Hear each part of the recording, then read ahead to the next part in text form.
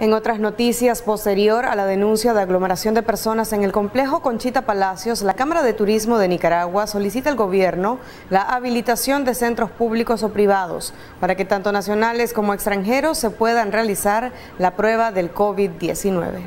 Hay un incremento sustancial de demandas de pruebas de coronavirus en Nicaragua, a partir de requerimiento de Estados Unidos a toda persona que ingrese a ese país, que debe cumplir ese requisito. Así expuso mediante un comunicado Canatur. El ambiente en el Conchita Palacios confirma esta afirmación de la Cámara Empresarial, la cual está alarmada y preocupada que este sitio no tenga la capacidad para atender la demanda y por el contrario se convierta en un centro de contagios. Solicitamos con el fin de apoyar a la industria más golpeada en el país como consecuencia del COVID y con ello salvaguardar los empleos que aún se sostienen, que el gobierno habilite nuevos centros para la realización de pruebas del COVID PCR negativa.